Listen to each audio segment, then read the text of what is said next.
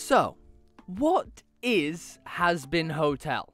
If you're like myself and you're the wrong side of 20, you might only have heard of Hazbin Hotel. Well, I decided to sit down with people younger than me, my younger brother, to try and learn what this new craze is all about. Which then turned out to not be a new craze, and it's already existed for like 4 years. So, as I just mentioned, the original Hazbin Hotel pilot came out on a YouTube channel known as vivziepop on the 28th of October 2019, which then puts me on the correct side of 20.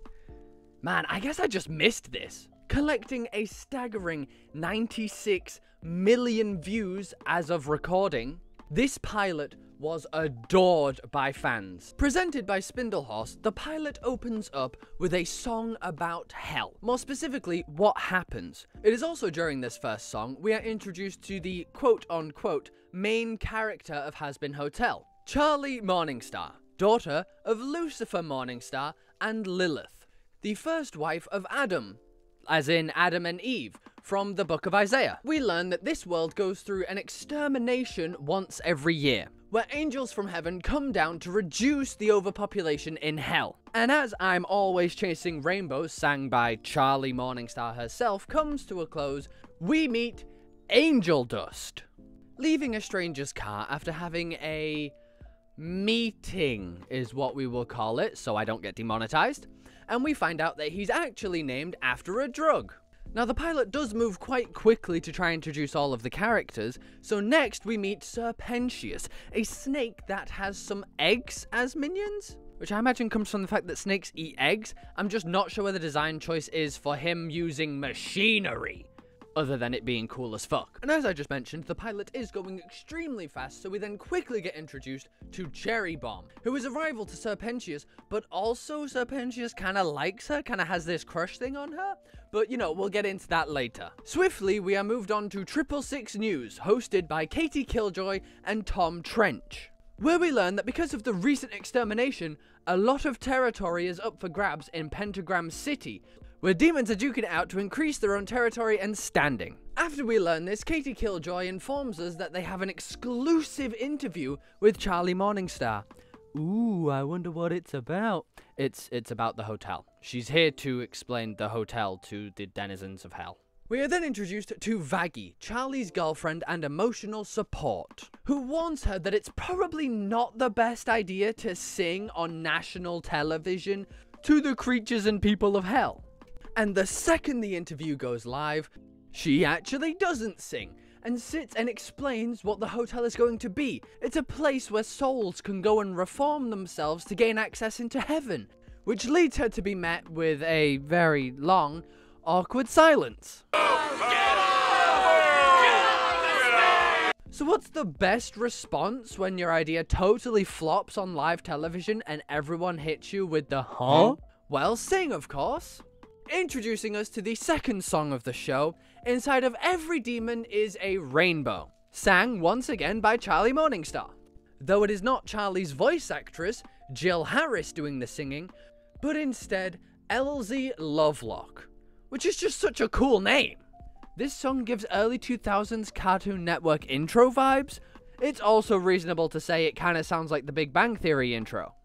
No, all jokes aside, it's actually a really good song, if not a little bit quick and sometimes difficult to understand. And the animation that goes alongside this song is gorgeous. Unluckily for Charlie, she doesn't quite land the target audience she was hoping for, and everyone laughs at her. And this is when we learn that the hotel already has a resident trying to do better and make their way into heaven, showing that it kind of works. That resident being none other than previously introduced Angeldust, who is fighting other demons for territory and not reforming. Oh fuck. Cutting to Charlie, Vaggie and Angeldust in the back of their Uber from hell, they get into a little bit of an argument, being as though Angeldust is kind of proving everything they're working towards wrong. And during this argument, an interesting point is brought up. If Vaggie was to try kill Angeldust, would he die and then go to double hell? Well, according to my extensive research, otherwise known as asking my little brother, He told me that demons can't die unless it's from an angelic weapon, which also cleared up my question of if they don't die, then how does the cleansing even work? But that explanation makes it make sense, and we're all on the same page again. The explanation comes from a sister series of Hazbin Hotel known as Helluvaboss. And now that we're back at the hotel, Charlie is extremely bummed out that her grand idea is failing in front of her eyes. So she calls her mum for advice and is sent straight to voicemail, though this seems like the norm for her as she doesn't act surprised. And then suddenly, without warning, Alistair the radio demon shows up at the hotel, offering to actually help run the hotel. Though if you've kept a beady eye during the pilot, you'll actually notice that he has been stalking Charlie scene through scene. We then get a very well-worded exposition dump from Vaggie explaining who the radio demon is. Though, again, to not be demonetized, here is a very poorly dubbed over version of it. The radio demon, one of the most powerful beings Hell has ever seen. Decades ago, Alistair manifested in Hell, seemingly overnight. He began to topple overlords who had been dominant for centuries. That kind of raw power had never been harnessed by a mortal soul before. Then, he broadcast his carnage all throughout Hell, just so everyone could witness his ability. Sinners started calling him the Radio Demon.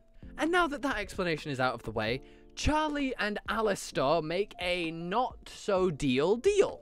They make a verbal pact instead of a handshaky pact, so, you know, nobody has leniency over each other's souls. Alistair calls in a few favors and brings some more staff to the hotel, where we're introduced to Nifty, a soul from the 1950s that loves cleaning.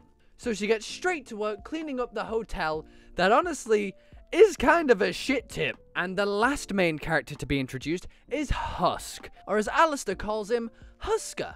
A once demon lord that has a pretty rough gambling addiction and ended up gambling away all of his power to Alistair. And so now he's forced to be the receptionist / bartender of the Happy Hotel. Yes, while rewatching it just now, I remembered that it's actually called the Happy Hotel, not the Hazbin Hotel, until the end of the pilot. We are then blessed with a jazzy upbeat tune sang by Alistair, though not the voice of Alistair, Ed Bosco, but instead performed by Gabriel Brown. And again, the part that is a music video is animated so beautifully. It's mind-blowing.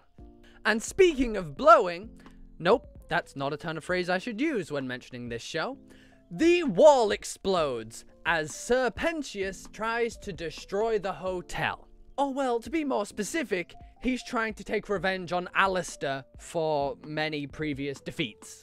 Which goes terribly, as the fight between Alistair and Sir Pentious lasts precisely 30 seconds, with Alistair taking 0 damage and Sir Pentious exploding. And as the camera pans up to the hotel's logo, we see it get changed from Happy Hotel to Hazbin Hotel, and Alistair hits us with a wonderful "Stay tuned." Well, that was 4 years ago.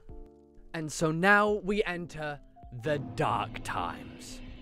The time in between the 28th of October 2019 and the 19th of January 2024.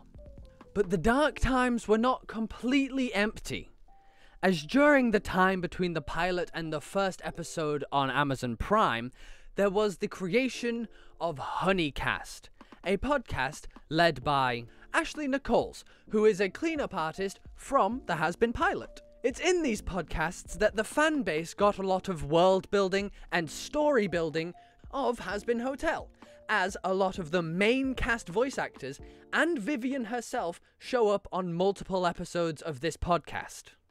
And the fanbase weren't left completely out in open water, as Helluvaboss Season 1 and Season 2 both got released during the gap between the Hazbin Hotel pilot and its Episode 1.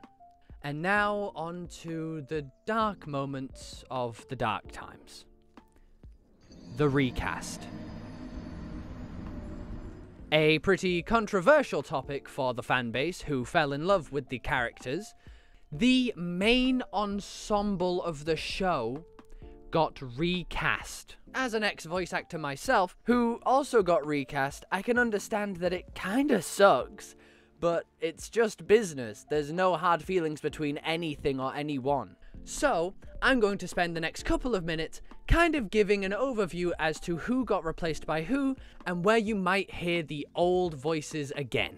The voice actress for Charlie, Jill Harris, you'll be able to hear as Fern in Frieren, which did just blow my fucking mind, and the singer for Charlie, Elsie Lovelock, you will be able to hear in Murderdrones.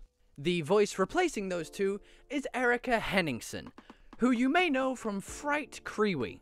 Vaggy's voice actress, Monica Franco, you'll be able to hear in some episodes of Helluvaboss.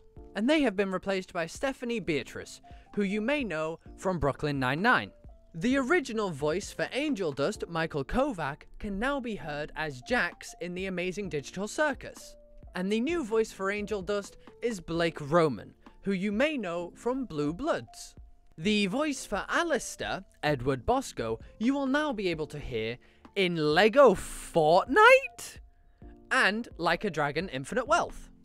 Legofortnite? There's a voice in that? And the singing voice of Alistair, Gabriel Brown, can now be found on the YouTube channel Black Griffin. The original voice of Nifty, Michelle Marie, can now be heard in Undeadunluck and Zom 100? Fuck yeah! And the new voice of Nifty is played by Kimiko Glenn, who you may know as Penny Parker from Intothespiderverse and Across the Spider... Fucking everyone's so cool. The original voice of Husk, Mick Lauer, can be heard in Deliciousindungeon, and is being replaced by Keith David, who you may know from Rick and Morty as the President. And yes, while I am talking about all of this information, I don't want any hate to go towards any of these incredible, incredible people. In the industry, people get replaced. It's just what happens. I hold no opinion towards the previous or the new voice cast. I just think they all did a wonderful job. Now the dark times to one side, we can get into the actual show. The show that people waited 4 years for. The show that's still being released as of recording this.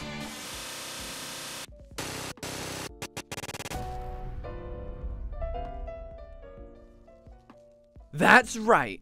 Just before we actually get into season 1, something got released the exact same day.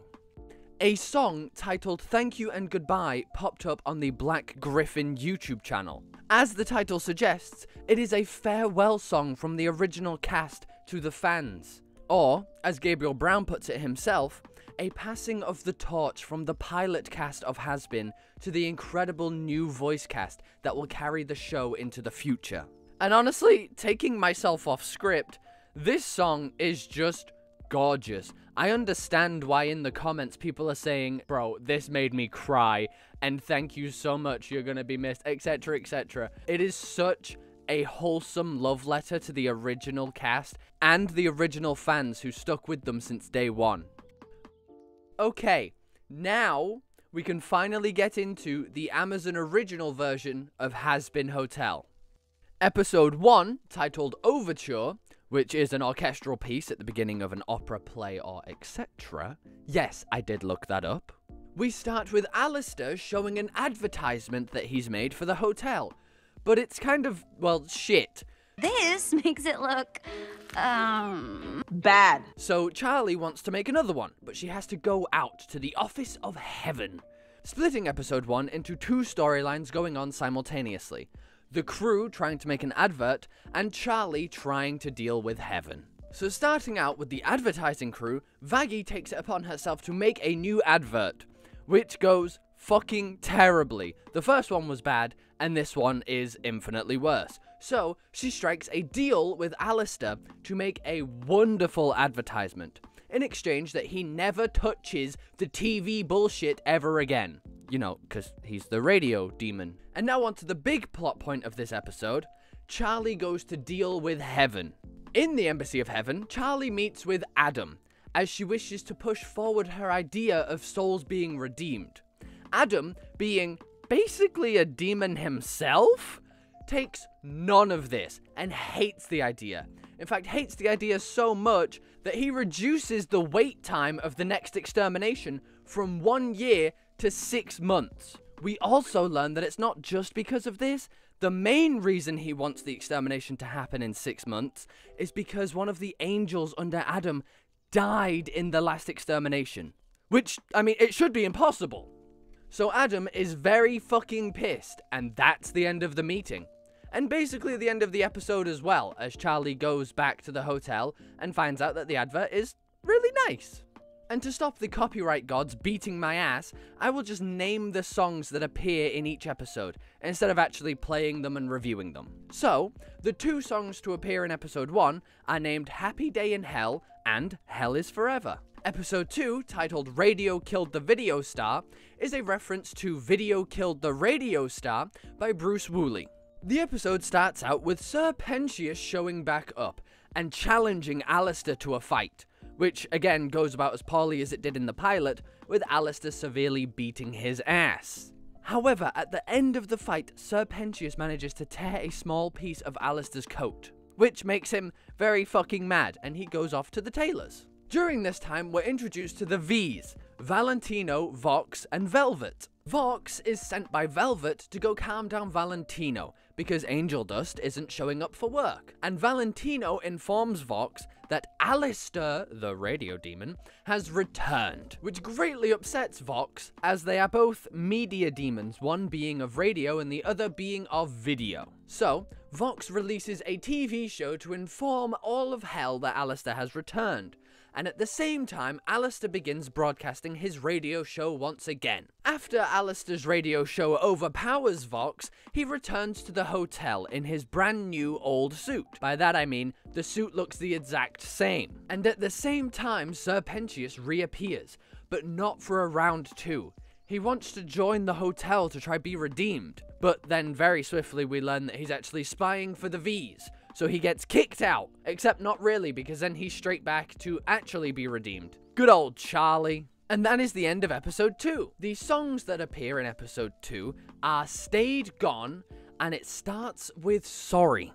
Episode 3, titled Scrambled Eggs, referencing the food, sees Sir Pentious going through the rehab of the hotel, where Vaggie informs him that he cannot continue to buy weapons of mass destruction from Camilla Carmine, one of the overlords. And so, to truly show that he's trying to make a change for himself, he agrees to let his egg minions go, to which Alistair takes them away from him, and kind of uses them as his own minions for a while. And it's here where the main character of the episode shifts from Sir Pentious to Alistair, as we follow him on his day-to-day life, where he happens to bump into his old friend Zestial, another one of these overlords, as they're actually all going to an overlord's meeting. So as they get in the elevator, Alistair shoos away the other eggs, apart from one doesn't quite get the memo. This one is named Frank. Trust me, Frank is important.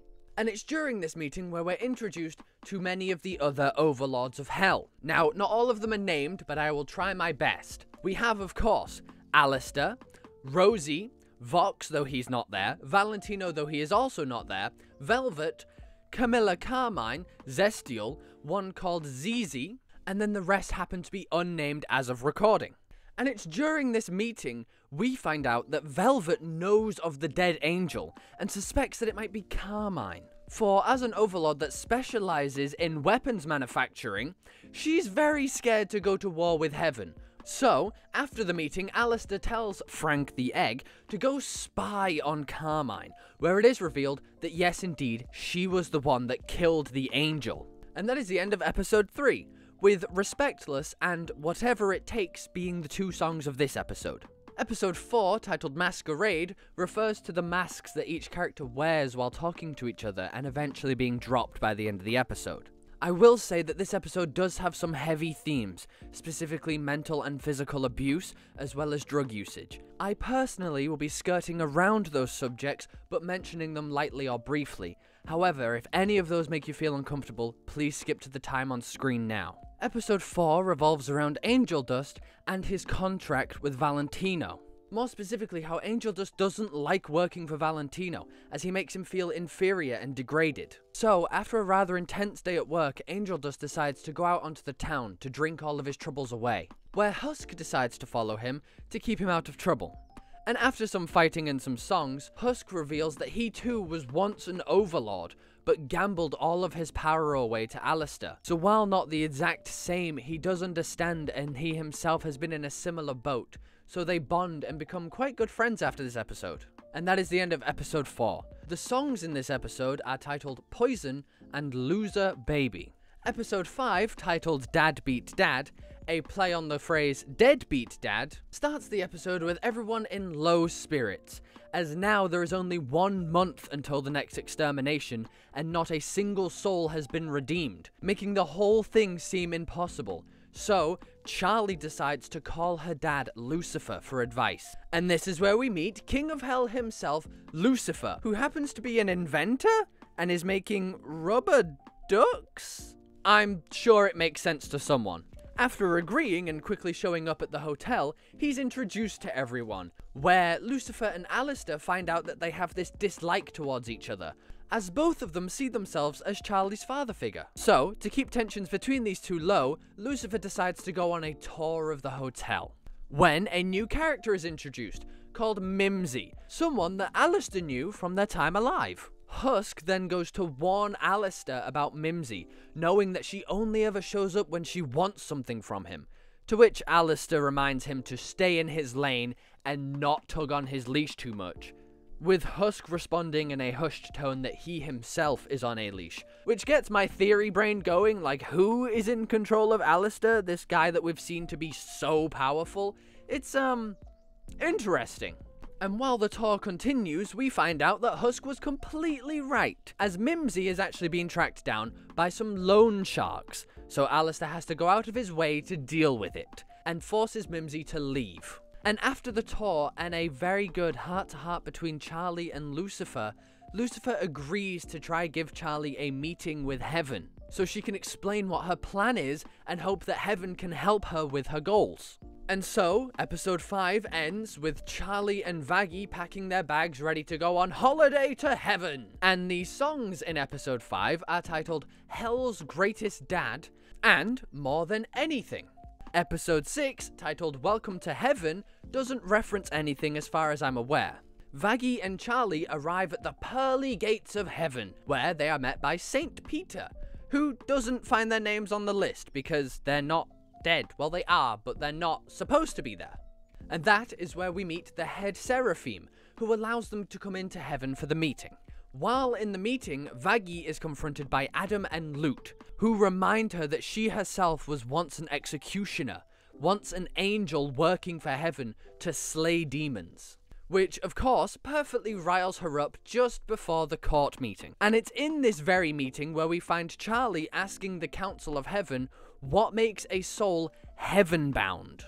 Adam pulls a list very swiftly out of his arse of 3 things that determine whether a soul is heaven-bound or not. These 3 things are to act selflessly, don't steal, and to stick it to the man. So, with the rules and regulations set in place, Heaven agrees to watch over Angeldust to see whether his soul meets the requirements. So, the entire courtroom spies on Angeldust having a night out in the pub with Serpentius, Cherry Bomb, Husk, and Nifty. And it's during these moments Angeldust really proves that he's trying to redeem himself, make himself better than what he was, as we see him achieve all 3 of the things needed to get into heaven. Which sparks a huge debate as to why he's not already in heaven. And it's during this huge argument Adam accidentally lets the other angels know about the cleansing. And so, with shit hitting the fan in every single direction, Vaggie and Charlie are sent back down to hell. Though, not before Adam reveals that Vaggie was once an executioner, giving them both just something to be super pissed about. Okay, well, that is all Hazbin Hotel has to offer at the minute. As of recording this, only episodes 1 to 6 have been released. I'm not sure how many episodes are actually going to be in the show, but as of right now, that's all it has. Yo, Brennan. What's up? The last 2 episodes just dropped. Okay then. So, Since they were just released, episode 7, named Hello Rosie, sees Charlie making a deal with Alistair, which has me worried because he didn't really define what the deal was about. And so, Charlie, armed with the knowledge that Camilla Carmine has killed an angel, sends Vaggie off to go learn some more, while herself and Alistair head to Cannibal Town, where we meet Rosie, leader and overlord of Cannibal Town. Charlie's there to try and inspire the people of Cannibal Town to come help fight in the possible future war against heaven and hell. Initially, this goes quite poorly as she has other things on her mind, mainly the fact that Vaggie has been lying to her for 3 years about being an executioner. But after a wonderful heart-to-heart between Charlie and Rosie, she gets her, quote-unquote, mocks back and is able to rally the people of Cannibal Town to fight by her side. During this time, Vaggie has gone to go see Camilla Carmine to ask how angels can even be killed. And it's during this we learn that angelic steel is the only thing that can kill an angel.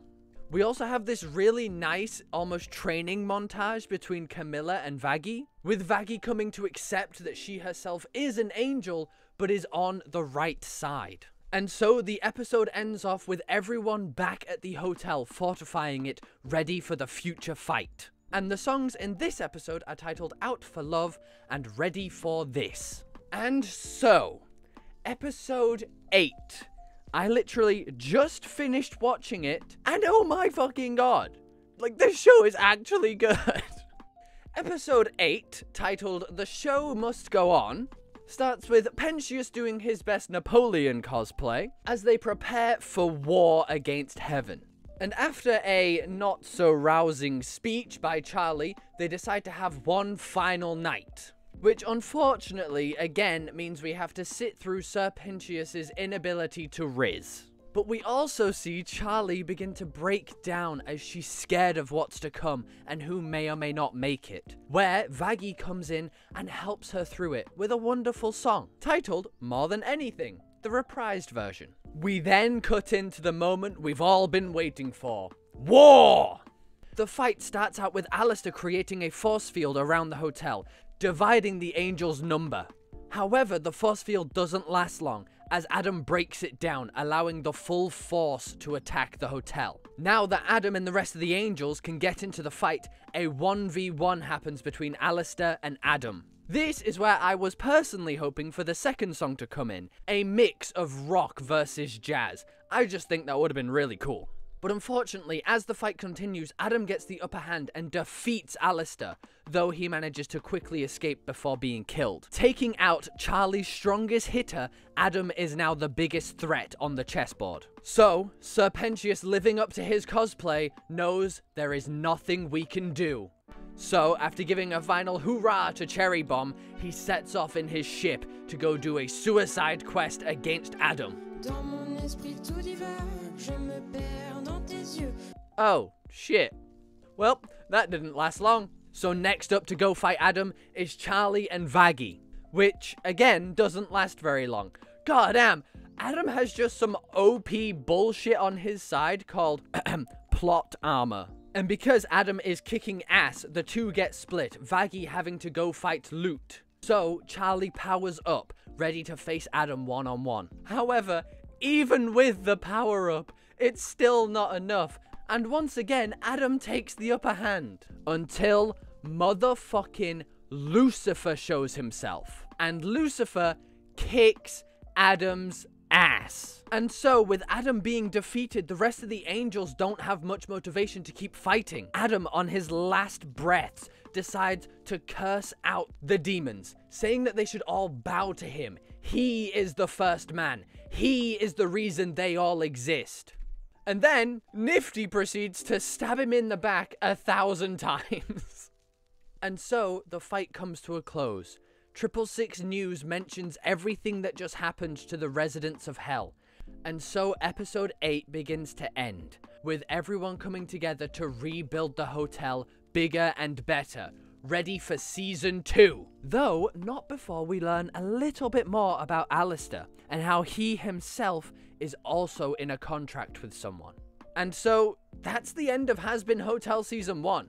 I started reviewing when episode 6 just came out. I expected maybe 12 episodes. But now I know that there is only 8 and we can put everything into one video. It feels amazing. And the show is amazing. So, yeah, that's Hazbin Hotel.